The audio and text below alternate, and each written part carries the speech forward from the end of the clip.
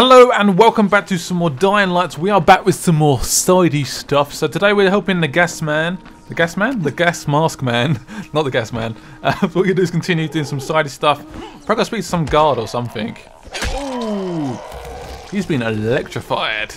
This weapon is so awesome, but unfortunately it is coming towards the end of its little lifespan, which is a bit annoying. Careful the flames. Oh, yeah, don't burn me. Don't burn my eyebrows. Right. Oh, yep, guys, run towards the car trap. Give me 3 points, please. Are we going the right way here? Yeah, we are going the right way. I was like, is this the right way? So this map is pretty massive. It's pretty crazy. Hello. Ooh, what a kick.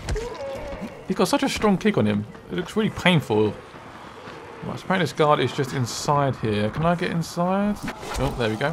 Perfect. Nice little safe zone as well. So this is the guard. Like your mask, right? How many people have keys to open the gate? Just a few. Tom, Gersel, or Musa. Thanks. Okay. Right, so let's go and talk to the people. Perhaps get some intel from them or something. There's a guy up here. Can I jump up there? How do I get up there? Without sort of... There we go. Can that really work? It's like a bit of fabric. Right. So apparently he's in this room. What is that guy we're looking for? Oh, gas mask. Ah, that was... what the hell? I searched the first house, and that was him. Right. Oh, what's this? It's Gersel. You sabotaged the gate, Gersel. You let the infected into the village. Me? He was the crackpot in the mask. The guard saw him. Yeah, but someone else saw you. Who? Where is he? Show me.